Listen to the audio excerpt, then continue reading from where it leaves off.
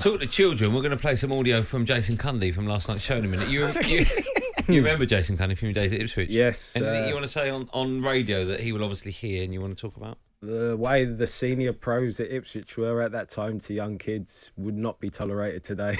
So he would have been the senior pro in that scenario, right? Of course, yeah. And I always thought back then he's lost his marbles quite a bit, and so after I heard these Van Dijk shout the other day, he's definitely lost his marbles. You're a disgrace.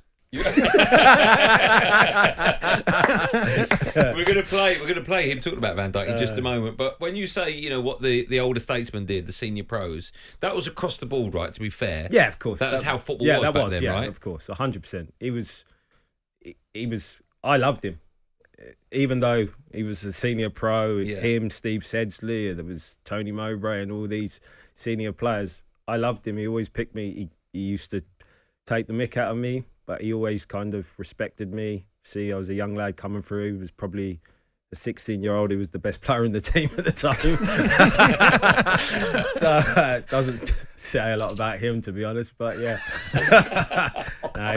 he was top guy. And like I said, when I was on, I hadn't spoke to him for years. And then when I was on with Jim and Simon the other day, he reached out live to Simon, and he gave me his number, and I spoke to him, and he's trying to get me onto his late night. Yeah. There's no point. You might as well just text both listeners. Just before we play, I'm being unkind. Sports Bar's amazing. Before we play the Cundy, any stories that you can legally say about Jason on air that spring to mind? Not really. Not really. No. Okay. Like I said, I kind of when I'm a pundit or go and do some media work, I kind of know my role in the game. So like, I would never throw shots at a Steven Gerrard or a Xavi or a Scholes, because you kind of know your role. So for Jason Cundy to be throwing shots Shall we play the shot? Yes, please. So Jason Cundy was back alongside former Spurs midfielder Jamie O'Hara on the Sports Bar last night. The boys were reacting to Liverpool's narrow 2-1 win over Fulham in yesterday's Carabao Cup semi-final first leg, live, of course, on talkSPORT. After the game, former centre-half Jason Cundy said that the Reds defender Virgil van Dijk isn't an all-time Premier League great. He sometimes puts in displays where you go, that's a bit rubbish for someone. The defending's terrible. Yeah. Not only does he head the ball in a direction that you don't want to. You're not having Van Dijk, though, are you? Personally, I think he's overrated. All right, I don't think that he's anywhere near the levels consistently of the likes of Sol Campbell, John Terry, Rio Ferdinand. I don't think he's anywhere near that level. Personally, he's had 2 good seasons. I know the injury. People will go about the injury. There's no doubt that he's top class, but I don't think he's in that. I don't think if you put an all-time Premier League team together, he's not in that team. Overrated, Virgil van Dijk, says Jason Cundy, your former teammate. What would you say about that? Him and Alisson were the crucial signings for Liverpool to probably win the league from probably the greatest ever team assembled in the Premier League. It's been proven over the last 5 years. And for Liverpool to win a league title, Van Dijk was probably one of the main reasons. Him, Salah and Alisson at the time, they were unbelievable.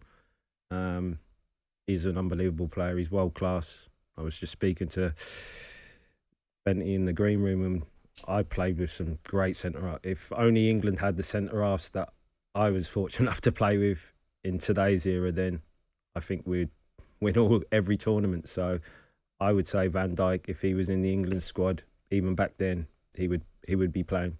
Do you think it's one of those where longevity, people look at it and go, because Rio was here his whole time, and listen, Rio would be number one for me, I'm pretty sure that's similar to you. JT played in the Premier League at a high level for so long. Do you think people use that to kind of go, nah, he can't be one of the best because he's not been here that long?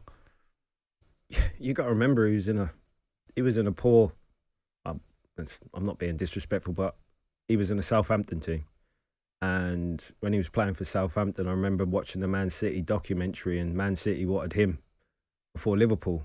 So when you've got Pep wanting you and you've got Klopp wanting you and you're doing something amazing. So when we're talking about longevity, he probably went under all our radars at Southampton because Southampton are not competing for cups and leagues. He's been sustaining it for a number of years now. And yeah, if you're talking about the top 10 centre-halves in Premier League history, he has to be in it. Where do you put him on that list? So I've got a few in front of me. Rio, you mentioned, JT, Virgil van Dijk, Kompany. Would you put Ledley King on that list?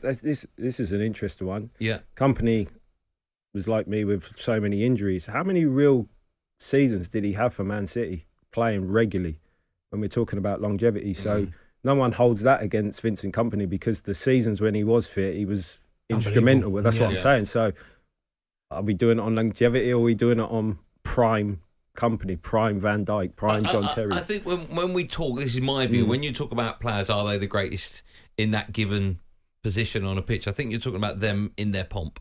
Yeah. Right? That's why I still have Maradona as the best player in the world. If you're talking longevity, then Messi and Ronaldo and Pele succeeding. But that purple patch he had in 86 and 87 with Napoli, I've never seen anything like that. The only time I'd question it is when you've got players like Ledley King, whose career was fraught with injuries. But everyone that I know that saw him and played with him and knew him, they've all told me, he would have been one of the best England players ever. Same with Jonathan Woodgate. Exactly same as Ledley. Do you put Woody in that list then? 100%. We're talking about a Newcastle team I played for, and we had a back four. We had two right backs of Andy Griffin and Aaron Hughes. Hughesy was good though, wasn't he? Yeah, he was good, but he's not top world class. And then we've got he was playing against either a Dabizas, an Andy O'Brien, or a Titus Bramble. And then left back we had Robbie Elliott and Olivier Bernard. And we're coming third and fourth in the league.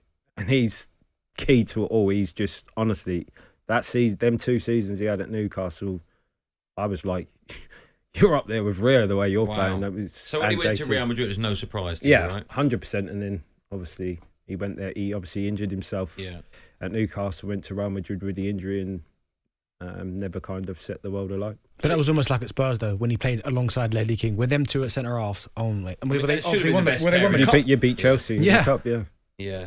If you're going to name your top 3 so we can move on, I mean, you don't have to, but I'm just curious. Top 3 Premier League defenders, centre-halves, not defenders, centre-halves of all time. Who would it be? Doesn't have to be in order. Obviously, Rio, Rolls-Royce, Tony Adams. What was scary about the Tony Adams situation was, obviously, I just thought he was a diehard defender, puts his head in where it hurts. Obviously, Arsene Wenger gets him under his wing. We're playing Arsenal. Ray Parlour scores a hat-trick. We win. We lose 5-0, and I'm playing up front with Shearer. Tony Adams is playing 1-2s running, like sucking me in and playing it round me. And I'm going, what is going on? And obviously, when I made my England debut, Shearer was the captain, but Tony Adams was really the captain, and he was so inspirational. So I've got to have Tony Adams, and for me, it's between Van Dijk and John Terry. What was great about John Terry as well, he wasn't blessed with pace. He was probably one of the slowest centre-halves I've ever come across. Like, if you did 1v1s against him in training, it was easy to get past. But in a match, you never see him get exposed because he was such a leader and so intelligent and bringing people here and getting people in and stuff. And he was so good on the ball. People talk about John Terry, Rio on the ball. John Terry's passing. Left foot, right foot, he was incredible. So just to add to that, and you've chosen your 3, there's no right or wrong answer. We haven't mentioned Marcel Desailly, we haven't mentioned Jaap Stam either. Should we? Are they that kind of level? Of course they are. It's just I never really got to play with those guys. I know I haven't played with Van Dijk, but I've seen games where Shearer absolutely bullied Desailly. Oh, I remember that game at St James's Park. Just held him there, like to say, stay there, little boy, and don't move.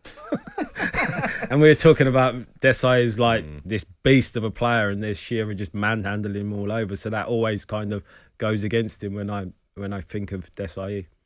Okay, I remember that game actually. Shearer's goal was a joke when it's when he pinned him, come onto his right foot, and just smashed one in the top corner. We're gonna talk Newcastle in just a moment. I noticed that when you were picking your centre halves, you didn't pick Cundy.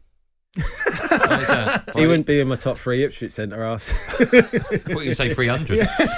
talkSPORT Drive, super opinionated sporting debate, Monday to Friday afternoon from 4 on AM, on DAB, via the talkSPORT app, and on your smart speaker. talkSPORT.